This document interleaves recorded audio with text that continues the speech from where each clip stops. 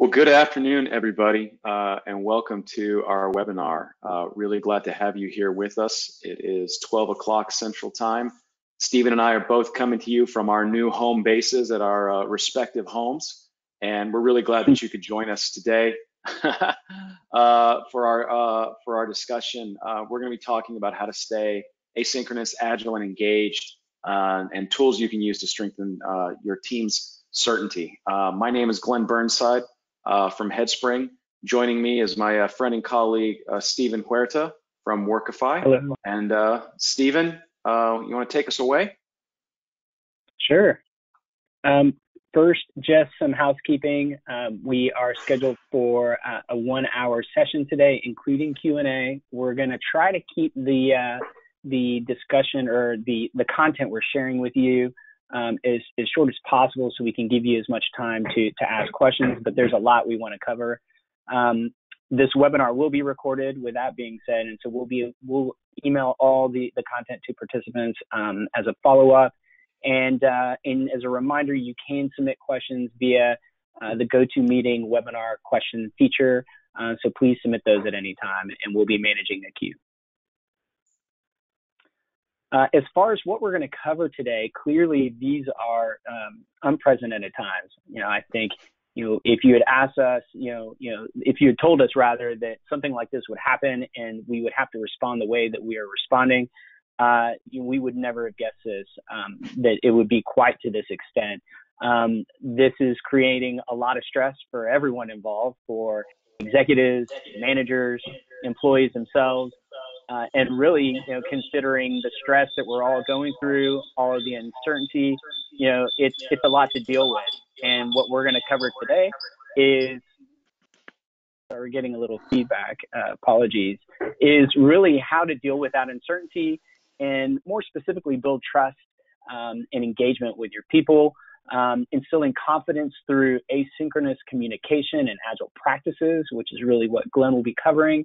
And then some applicable, considering COVID-19, some methods for staying connected with your people and providing feedback channels that are two-way in nature and that will give your employees a voice. And then, of course, we will have a Q&A session. So moving to quick introductions, my name is Stephen Huerta. I'm the co-founder and CEO of Workify.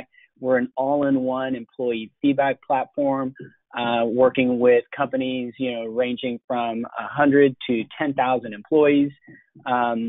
And with me, I have Glenn Burnside, who's the Executive Vice President of Operations and Strategy at Headspring. Headspring is a software engineering consultancy that focuses on transforming organizations with great software. So with that, I'm going to hand over, well, first, I'm going to start with a reflection, and then I'm going to hand over to Glenn to talk about how simple it has been to respond to the coronavirus. And I think if we could do a virtual show of hands, I think it's safe to say that that if not all of us, a very large percentage of us would say that we have purchased a Zoom license or GoToMeeting or Skype for Business, whatever it is that you use. And when we got that in place, it felt like we were taking a major step in addressing the issues we were going to face. And so crisis has been averted, right, Glenn? How do you feel about this statement?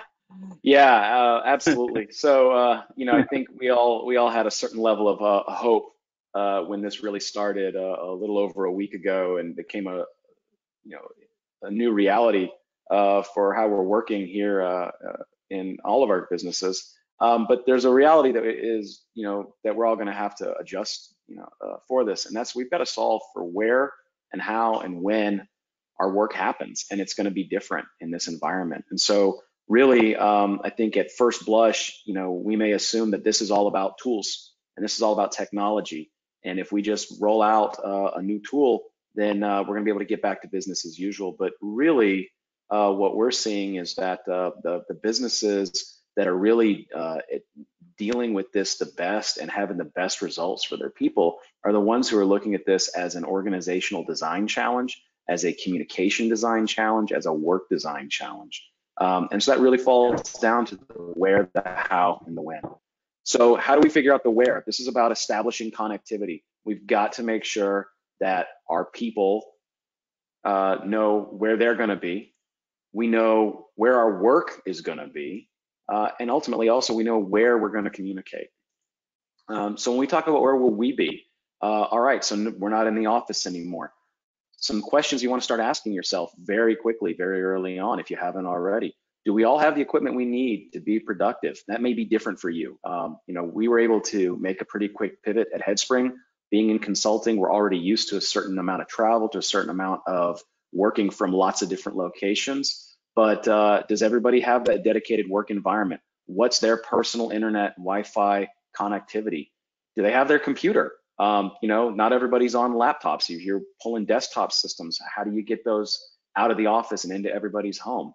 Have they got the right connectivity tools, fundamentals in place? A good webcam, a good headset, a working phone, even as things as minor as monitors, keyboards, mouse. We have to think about these things early on, because what we really want to do is replicate that ideal personal workstation to the extent that we can. And for every individual, that's going to be a little bit different, and we have to recognize that different people are going to want to try to set up their own space in different ways. So how quickly can we mobilize out that equipment to everyone, and how much can we support them in secondary spaces? So even if we're all working from home, well, and especially now because a lot of us are under shelter in place or stay at home advisories, but how much can we support those secondary locations?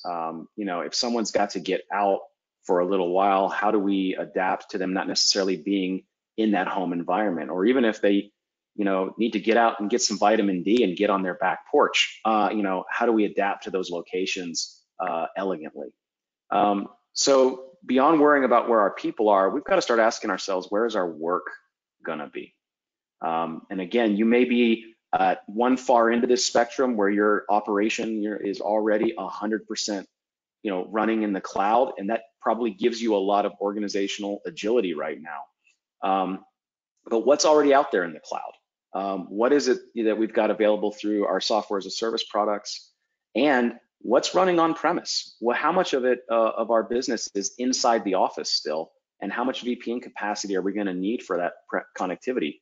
We very quickly saw with some of our clients that became a crippling factor for them, because if their VPN wasn't current already, maybe struggling with a certain number of concurrent people, now they're distributing, instead of having 10% of their team out at any given time, 100% of their team is out, and now nobody can get in. So you've got to start planning early for how do you build out that connectivity capacity back into the home base, because if you've got on-premise work going on, then someone's still got to reach back, connect to it, connect through it. One of the big challenges we ran into was working with a lot of our clients. We work into their networks via VPN.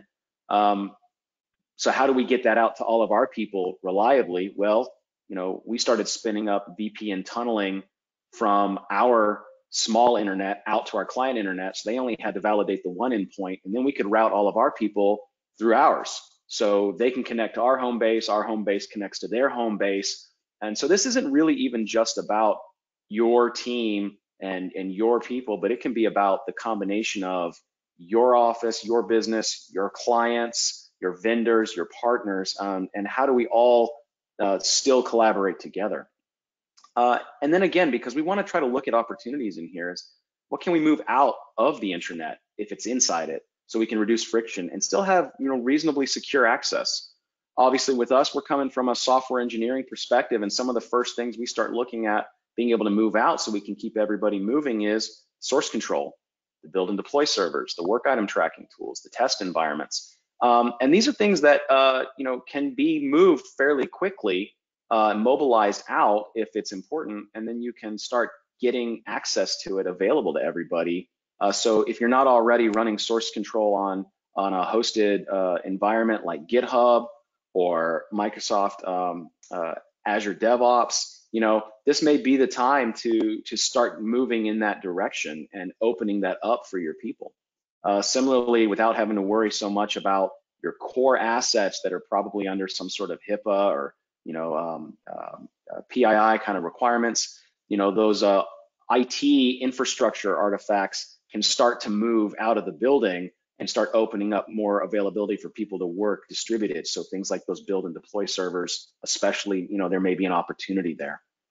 And just as importantly as where the work happens, and probably even more important from a whole organization standpoint, is where does the communication happen?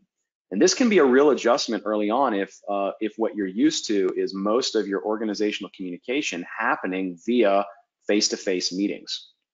And certainly that's where it's easy to get that schedule replicated if we get everybody out, we get everybody on webcam, and we keep having those face-to-face meetings.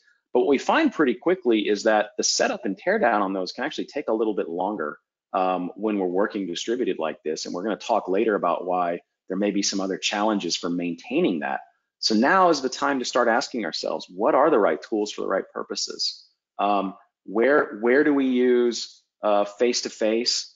Where do we use a phone call? Where do we use email? Where do we use instant messaging? And then where do we distribute that out? So how do we capture decisions in writing so we can all refer back to them later? And how can we connect our progress tracking to our work products? And I think this is something that, again, coming from a software engineering team background, we're really used to doing already. But what we're finding that's really interesting now is that other functions, other departments, other kinds of organizations very quickly in this environment are starting to realize the value of this. So having something on hand like Trello or like Jira or, again, Azure DevOps boards can really open up a way so that your team, whatever team that may be, can, what we call at Headspring, to rally around the work. And, so, even just this morning, our executive team at Headspring, our CEO said to us, hey, listen, we've got a lot of committed actions that are out in flight right now. And so, we're gonna build out, and we're actually gonna keep our own board going to keep track of all of those, so everybody knows where to go look to know what's going on in the organization. So this can work all the way from, your board of directors and your executive team all the way through. So having established all of the where on this, we have to talk about the how. This is a different way of living right now, for sure. This is a different way of executing as a business. And so we're gonna have to kind of reimagine some of our norms. We've got to ask ourselves, how will we act? How will we show progress? And most importantly, how will we establish trust? One of the big challenges we have as we move a lot of these things out in how we communicate is that human beings, we pick up about 90% of what we infer from our interactions with other people based on body language, based on nonverbal communication. So we've got to really go out of our way in this new environment to build up and find new ways to establish trust and understanding between ourselves. So when we talk about how will we act, it sounds kind of funny at first, but I don't know, some of y'all may have already seen some of the absolute video conference fails videos that are showing up on Twitter of people just completely forgetting that they're on camera. And this is an interesting time maybe to get to know your coworkers in a more personal way than you would have ever dreamed or wanted to. But a distributed workforce is still a professional workforce. So on-camera dress and appearance matters. And that may be as simple as making sure everyone understands that, hey, we're not coming to work in our PJs.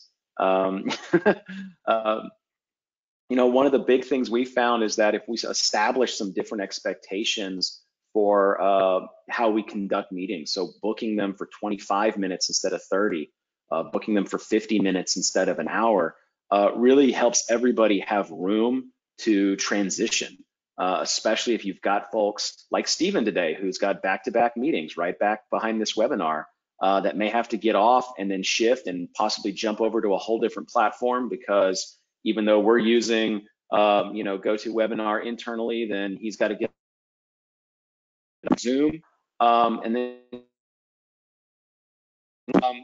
so when we're booking these meetings, we're making sure that we're scheduling time for setup, making sure we're setting time for teardown, making sure we're giving people room and space to move between these things.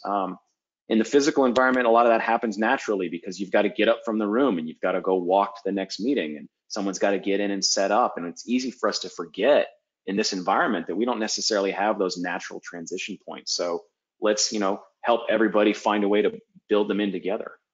Oh,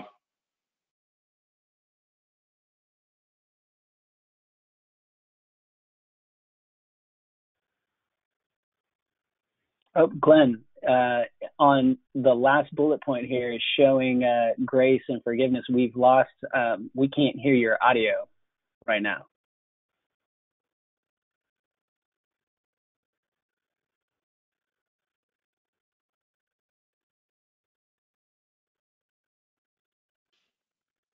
Hello.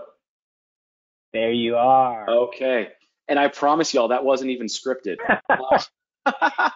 But thank you. And I think that's a really important point in all of this too, is as much as we want to bring our best to the table every time, and as much as we want to do our best possible effort at making this work for everybody, we also want to be sure that we're dealing with mistakes by others with grace and forgiveness and understanding that there's new challenges in play for all of us here. So just like we talked, we want to make sure we all understand how we want to act. This is a time to start asking ourselves, how do we show progress? How do we know that work is happening? And especially if you're used to that answer being through face-to-face status meetings and through managers querying for what's going on, that becomes a lot harder to do. So how do we turn that inside out? In a lot of these things, what I love about this is that this starts to, open up opportunities for maybe transforming ways of doing work that can really carry on even well after we're all back to not holed up in our home offices and able to go out face to face again, but using information radiators to keep everyone tracking to the same goals, making the work progress, the burn downs, your project management reports. In a lot of organizations, those are very tightly held pieces of information that maybe only the project managers see or maybe only directors see. Start making those public to the whole team, to the whole department, across teams, so that they can start to understand how are they progressing relative to how other teams are progressing. One of the big things we've seen that's been really helpful for us in this is just getting the app notifications into our instant message channels so that you don't necessarily have to go out of your way to announce things, but you can still be sure that everybody's getting the appropriate notifications. So for instance, at Headspring, one of the first things we did, we set up a special Confluence Corona COVID-19 updates space wiki, and we set up a Corona Communications Slack channel, and we made sure that we integrated those two things together. So every time we've got a new update, that we've got a new announcement we want to send out to everybody, we write it up, we put it in the wiki, and it immediately tells everyone in the channel that there's a new announcement, a new content, and gives you a preview of it. So then they know that, hey, there's something important there that I need to go and read. Taking advantage of things like that, this is a great time to help make sure that information flows out from the source and reaches everyone at the right time. Or in a way that, as we'll talk about in a minute, that maybe it's the right time for you to send it, but it isn't the right time for them to read it, and that's okay. And then the last thing, and I think that this is something that can be really helpful as you're designing your rhythms and how to conduct your day, is separating your information sharing from your decision making. So again, taking advantage of the tools we have to make sure that we are socializing status, information, analysis, conclusions, in advance, and then being able to use our time together, that face-to-face time, bringing that together to really do the decision-making based on the information that everybody's had an opportunity to already absorb. And again, a lot of this is about, how do we help everyone rally around the work and not be stuck in face-to-face online video conference sessions all day long, every day, because there's still work that's got to be done. And then, like I said, most important, how do we establish trust?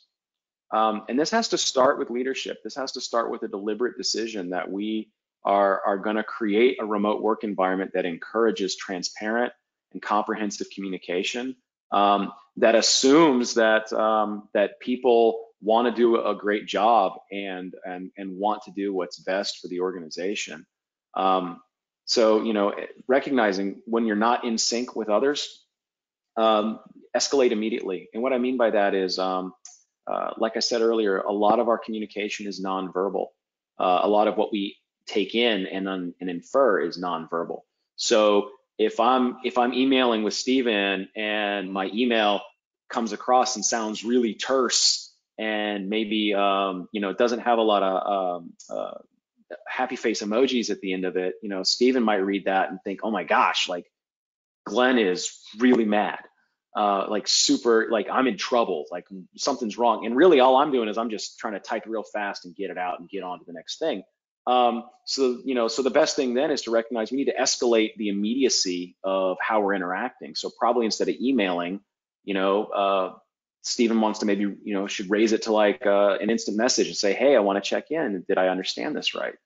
And then if I, instant message him back just as tersely, then maybe he wants to call me, and then we can start to get some of those verbal cues going on as well.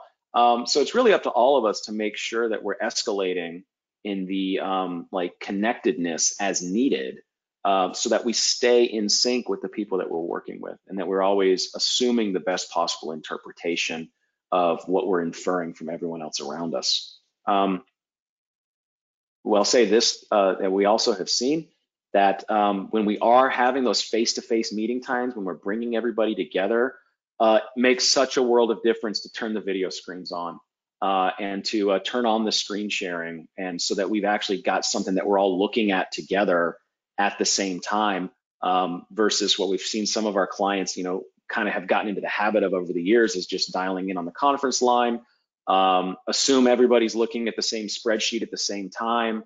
Will you please turn your eyes now to cell B12? So much better when we can actually turn on the video screens, see everybody, see the smiles, see the questions, see the body language. And then finally, I just want to say, set protocols for different channels. And this has been really important to say, we're going to use email for sharing, highly relevant, urgent information. We're going to use our instant messaging for more casual types of information. We're going to use our video conferencing for when we absolutely need everyone together. But at the same time, like one of the things we've done that has been, I think, really helpful for our team is we said, we're missing out on those like happy coincidences that happen in the break room. And so we created an online virtual meeting called the break room. And so you can just go in there and join in at any given time, right? We created a Slack channel called Now Playing.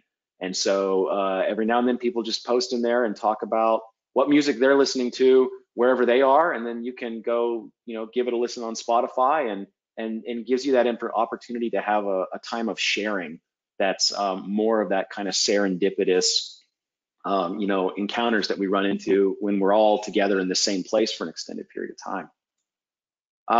Now, I think this is the most important thing that's happening that we're all having to get used to, and that I think it represents both a set of challenges right now and also a set of opportunities coming out of this period, and that's dealing with being asynchronous. And just in case, we're not sure what that is. We're talking about things or events or that are happening at different times, not existing at the same time. So today we're all here on this webinar at the same time, but maybe somebody's working in a different time zone and they're not going to be able to dial in for this, and that's okay too. So we have to plan for asynchrony in this work environment. And the reality is that we have async people. That means that work is going to happen asynchronously.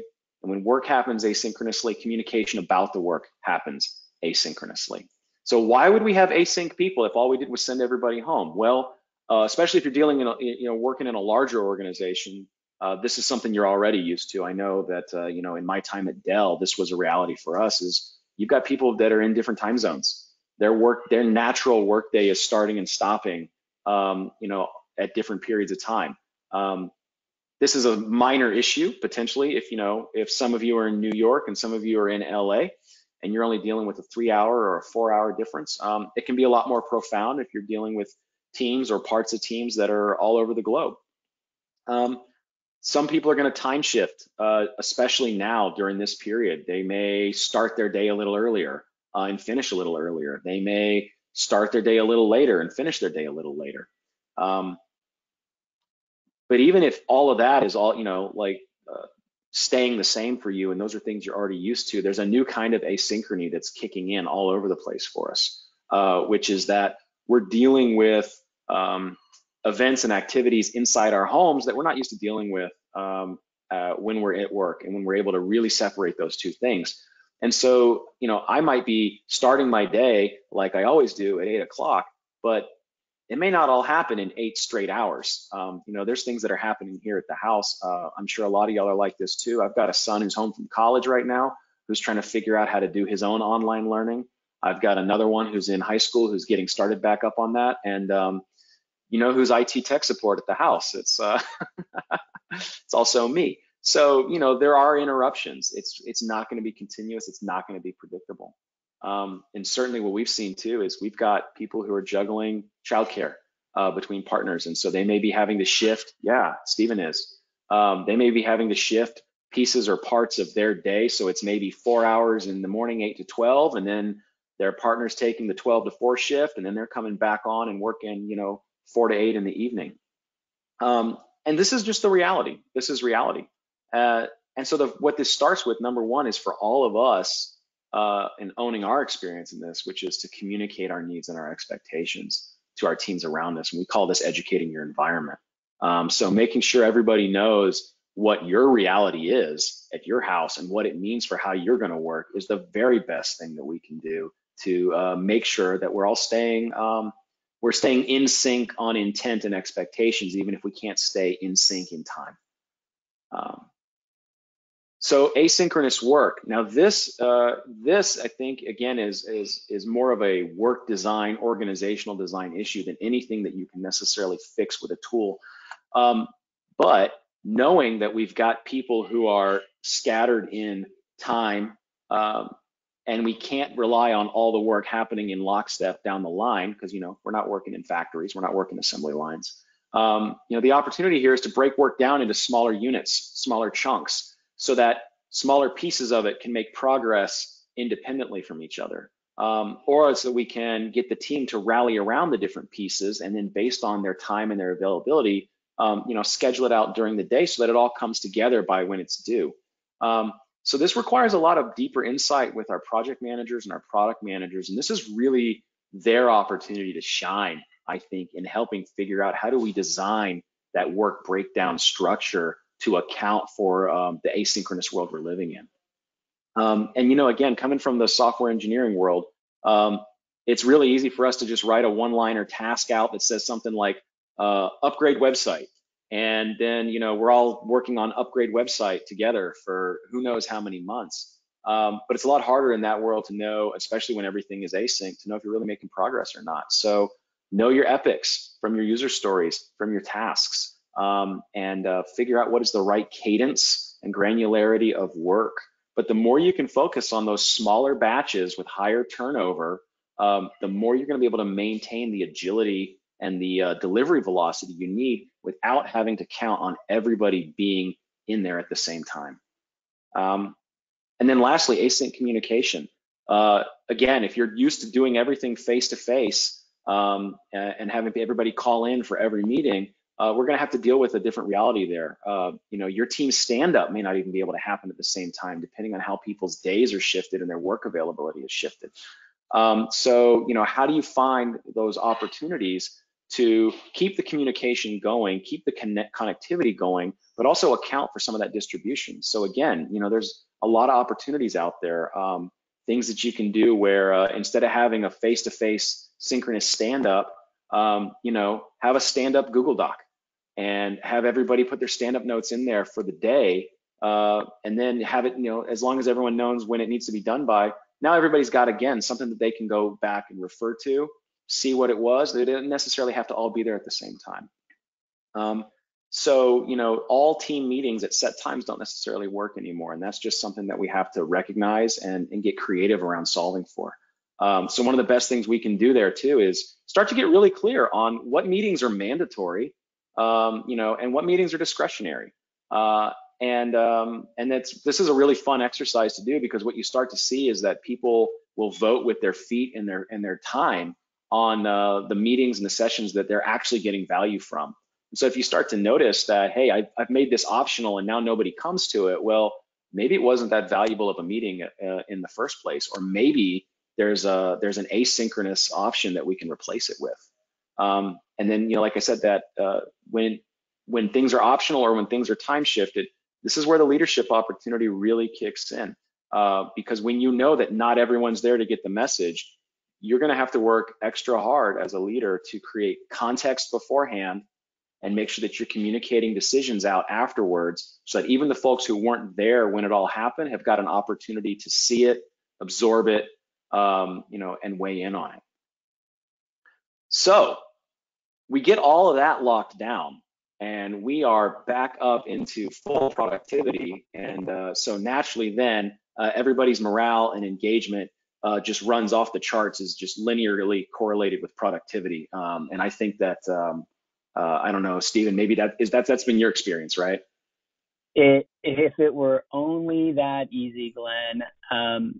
The reality is, all of the things that you've just walked through are clearly things that we face, but and we were hoping that it would be as simple as just getting the work construct in place, but we've got a lot of work ahead of us, and we're going to have to the kind of royal we, as managers and as colleagues, we're going to have to stay attuned to and attentive to employee engagement, and where people's sentiment, some of the things that they're dealing with. One of the things that you mentioned is showing grace and empathy, and really trying to understand our colleague's situation because of all the factors that are involved. Like within the last 30 minutes, I've got a contractor who is hammering right outside my window. My daughters could walk into my room at any point in time. And so the reality is, I have a lot of things going on, and these things are distracting me. And, my need to kind of share the challenges that I'm working through, it has never been higher. And that's really, when we start thinking about, staying connected to your people, and really creating channels for information, for feedback that used to be very easy. Glenn, you mentioned some of the serendipitous ways that employees would interact at Headspring. Same holds true at Workify. And when you remove that from the equation, when you remove those interactions, it becomes a major challenge. And we believe, and our clients are fearing, that we're just at the beginning of that. Like we're still so focused on the blocking and tackling right now that we haven't even created the channel to hear what the real struggles are. And so some of the critical success factors, I think it's really to reiterate some of the things that to dovetail and segue from Glenn's portion of the presentation. Maintaining business continuity is absolutely key, and we believe the winners. And as I'm a very strong believer that in any market there's you create an opportunity to thrive, and it's just difficult to see that in difficult markets like the one we're in. And so maintaining continuity is going to be paramount, and then adapting to the new normal is going to be really a difference maker in our opinion.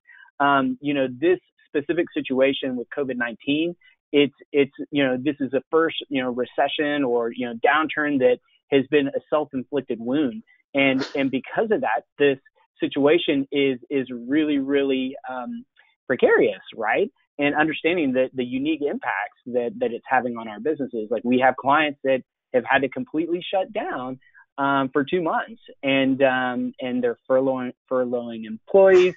and there's a lot going on. And so, addressing the barriers that are in the way of your employees getting their jobs done is really, really critical.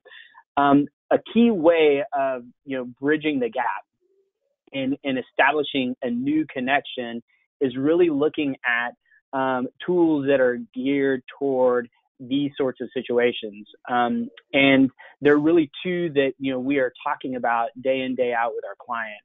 One is creating an open channel for employees to provide feedback and ask questions. You may have heard these referred to as a suggestion box. In the old days, they're literally wooden boxes on the wall or, on someone's desk in HR's cube. There are digital suggestion boxes that now exist. Some companies, and we'll get to some of the solutions in a sec, but we're seeing more and more companies adopt these always on open channels for employees to push feedback on their terms. And that could be a really, really impactful way of establishing a new connection that you may not have. Polling employees, and most of you probably have some engagement survey, people survey that you're doing either through a best places to work, or you're doing your marketing or HR departments are doing a company-wide engagement survey. These are larger surveys.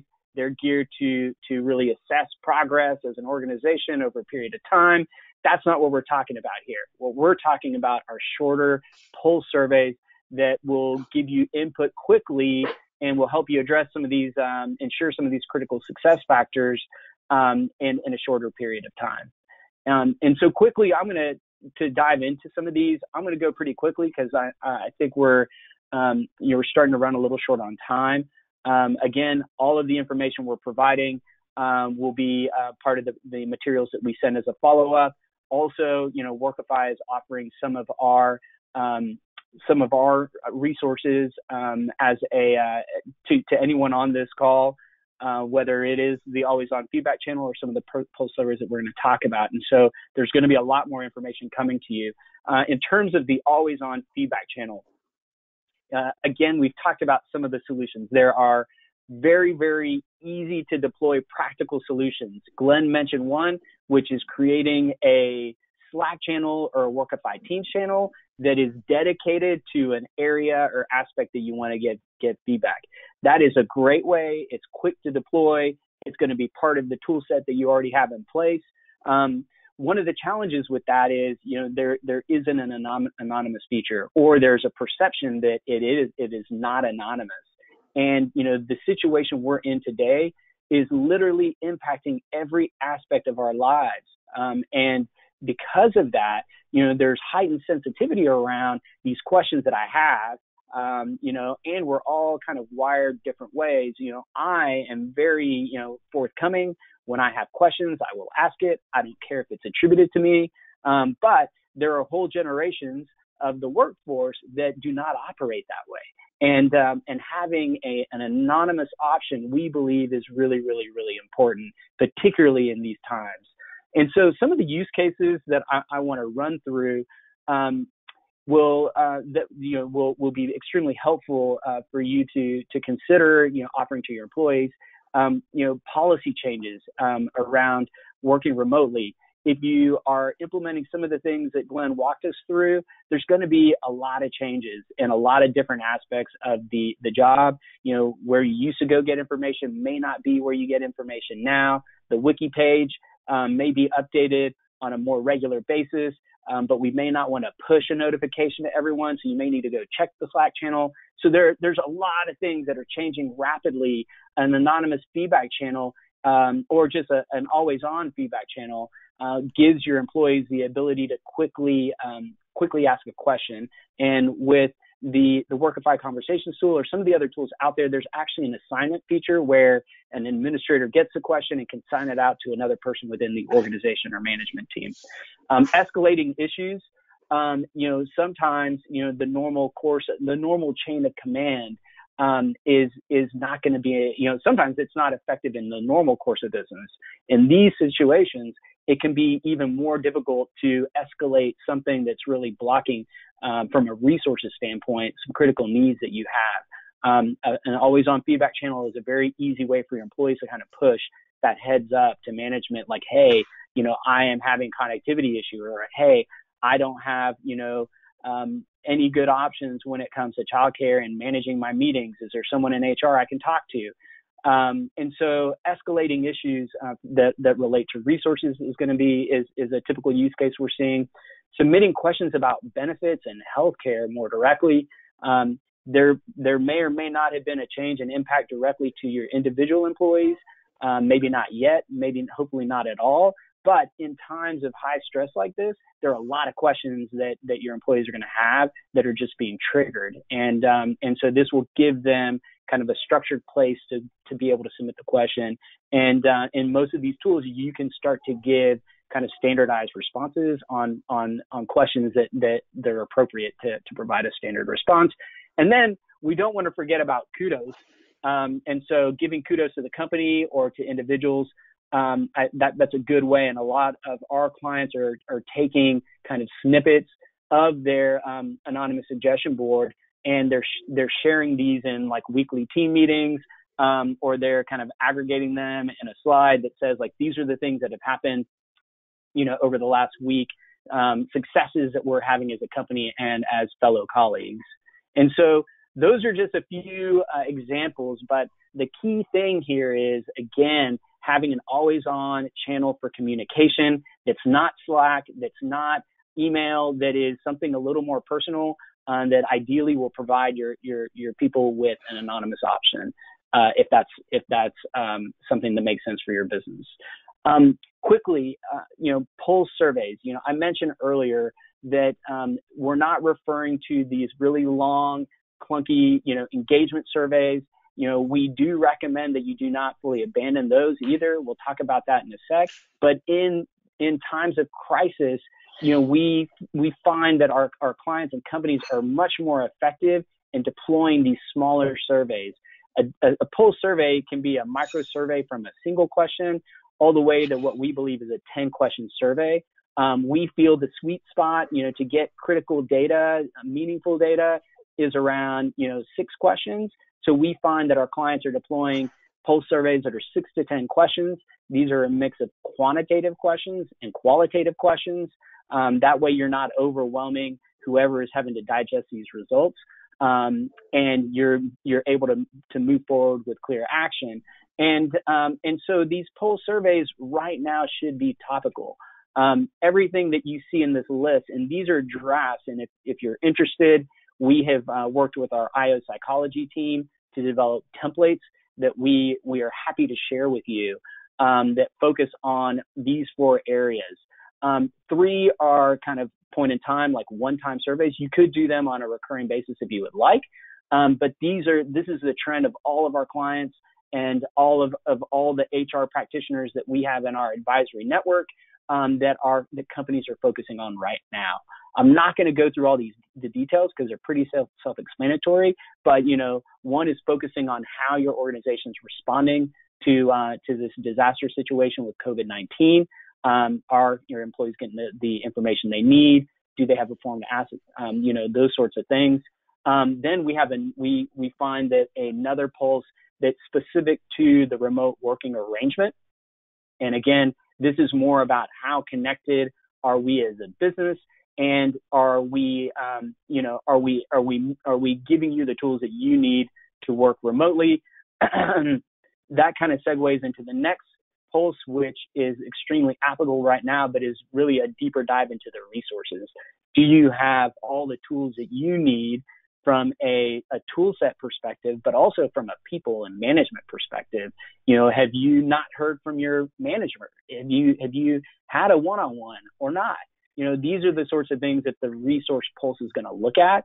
And if you use a tool that's geared for pulse survey, typically you can do this anonymously and still, use the metadata to understand what departments are suffering the worst as a result of the change in how we're working. And the last one is more of a continuous improvement. A lot of our clients are not resting on their laurels. Going back to the first statement we had was, is turning on Zoom, is that it? It's not it. And we shouldn't assume as managers that we have all the answers. Our people have great ideas for innovation, and so the Innovation Pulse is a weekly survey that you can use to get ideas on how to make improvements. Very quickly, I said earlier that the Pulse surveys aren't going to focus on these 30-40 question engagement surveys. Do not abandon all the standard business as usual feedback loops that you have. I'll comment on this here in a second, in my wrap up, but we are all of the infrastructure changes, the team design changes are all geared to getting us back to business as usual. And when you can't lose sight on the fact, it can be really hard to and some managers are fearful of asking employees how they're doing and getting feedback using the normal loops. You can't drop those. And so I'll touch on that here again in a sec. But really quickly, Glenn, if there are three things that you want our audience to walk away with, what are those from your portion of the presentation? Yeah, absolutely. So, for me, the saying that keeps coming back to mind as we have gotten into this new reality is, if you want to go fast, go alone. If you want to go far, go together. And so, for me, that means the first thing we've got to do is we've got to make sure that we equip everyone for this journey, to make sure that our teams, our team members are set up for success from the get-go.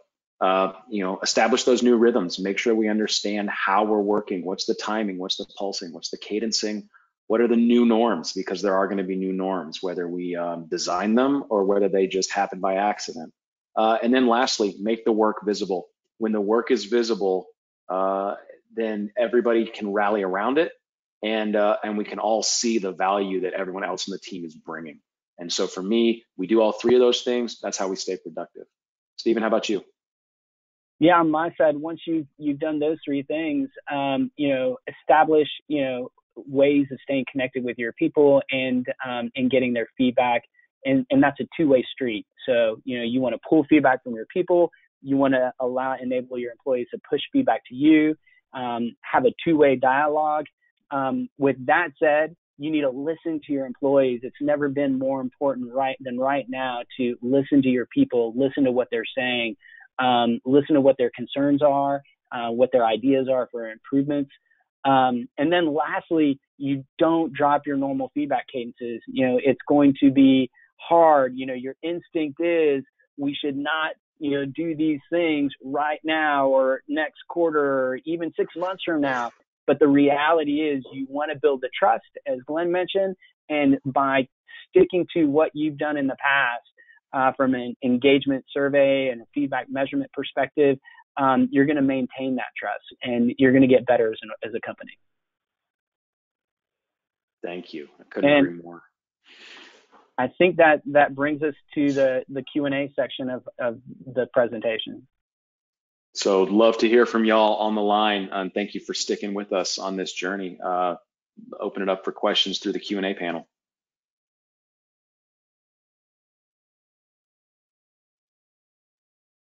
All right, looks like got a few coming in here. So this question says, okay, yeah, I'll jump on this one.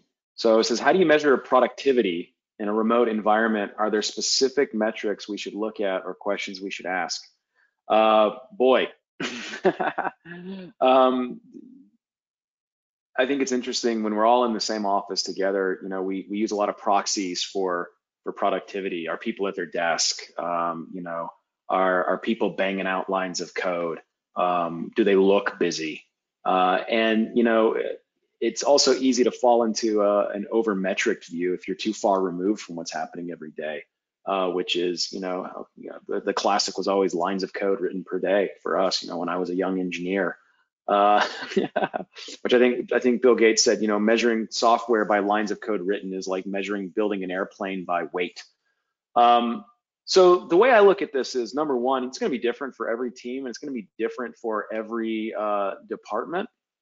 But the more that you can level out the size of a work unit and really look at, as a team, how many of those are we delivering over time, is going to help you understand team level productivity by throughput. And throughput for us is always a cross of velocity and quality.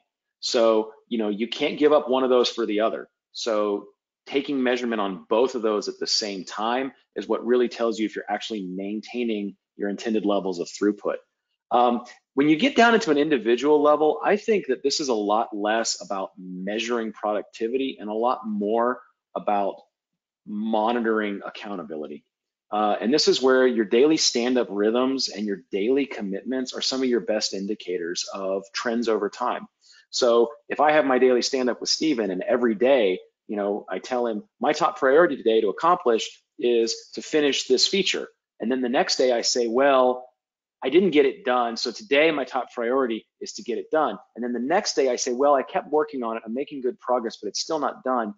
That's our opportunity to say, hey, listen, let's talk about what else is going on, because that's been your top priority to finish for the last 3 days. So what's happening? What are the blockers? Do you need to just, you just need to sit down for a minute and talk us through it, and let's get you unstuck. So really for me, it's not so much at the individual level about measuring productivity, like I said, as it is about monitoring for accountability. And if we can create environments where we are able to maintain joint accountability with each other as a team, that not only fosters an environment of trust, but it also helps people to understand that what they're ultimately responsible for at the end of the day is meeting up to the commitments they make. Thank you, great question.